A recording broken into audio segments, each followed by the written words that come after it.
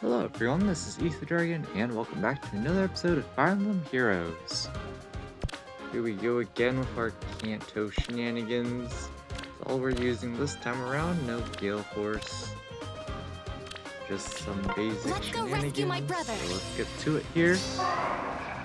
We'll start out by taking out the blue thief, and because of our kit on Brave Erica, we're going to be able to bait out both on Ike and Mordecai at the same time.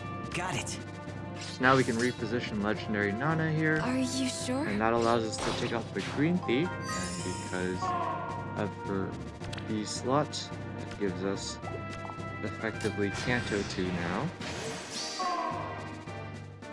So Legendary Leaf not going to be able to take out Soph, but likewise for Soph, barely unable to take out Legendary Leaf, which is great for us.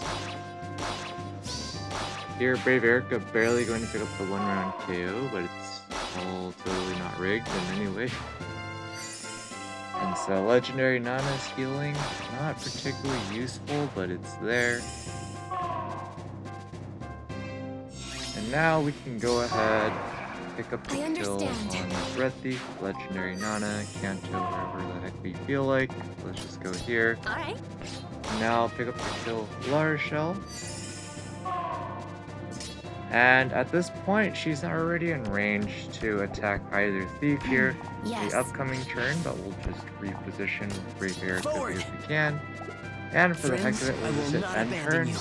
So that Legendary Leaf can Vantage kill Soph. It doesn't matter what we do there. Now all there's left for turn 3 is 3 Thieves and 3 Nukers. So let's go ahead and take them out one by one. Last but not least with young La Rochelle, and there we go. Pretty straightforward clear, just pretty much rushing the left side of the map super fast, Legendary Nana, and then young La Rochelle and Brave Erica can clean up the right side. So with that, of course, making it back up to interval 19. So until next time, that's going to be it for this episode. Thanks for watching. As always, this is Ether Dragon, and hope to see you all next time. Bye!